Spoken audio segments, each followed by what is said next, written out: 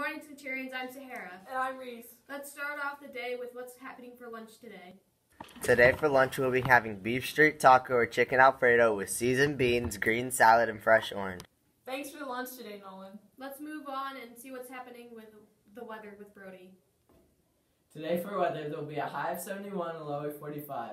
This week it will be between the 60s and 70s, so make sure you're prepared.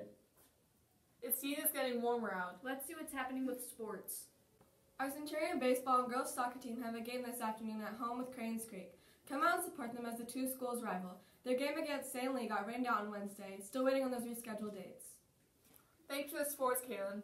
Check out this ad about the 8th grade luau. Hey 8th grade, we have a luau, May 13th from 7 to 9 p.m. Get your permission slip turned in to your homeroom teacher. It's free. We've hired a professional DJ. Ask your homeroom teacher for the link to make 3 song requests. Some of the party options include glow-in-the-dark dodgeball, dancing, piñatas, limbo, 3-on-3 basketball, dancing, and more. Food and drinks are also covered. Aloha! Sounds like fun, 8th graders. Switching gears, this Saturday is the campus cleanup. Here's more information. Please join us for New Century's Recycle Drive on Saturday, April 30th from 9 to 11 a.m. Please bring your clean bottles, cans, cardboard, and paper to New Century's car rider line. Our green team will gladly recycle for you. Join us on Saturday as we beautify your Centurion campus.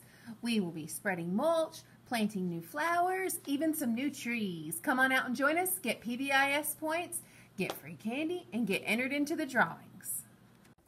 If you come and help out at the cleanup, you'll get 25 PBIS points. And be entered into a prize draw. Sounds great. Let's see what's happening with this day in history. On this day in history, in 1965, an effort to forestall what claims to be a communist dictatorship in the Dominican Republic, President Johnson sends more than 22,000 U.S. troops to the island nation. Johnson's action provoked protests in Latin America and many in the United States. Thanks for those historical facts, Caroline. It looks like Sahara has a joke for y'all. Why was the baby strawberry crying? Why? Because her mother was in a jam. Well, that's it for today, Centurions. And that's Channel 97 News. Have a great day. Rising 9th graders, are you interested in being a cheerleader at Union Pines? The tryout meeting is today at Union Pines at 5:30. Tryouts will be May 19th, and there are training sessions that week. If you'd like to get more information, please see Miss Grooms for a tryout packet. I'm Emery, the student on the street, and I'm here with Addison. What's your favorite food? Spaghetti. And who's your favorite 8th grader? Emery. Okay, that's it. Now let's check out bloopers! On this day in history, in 1965, an effort to forestall... Kayla!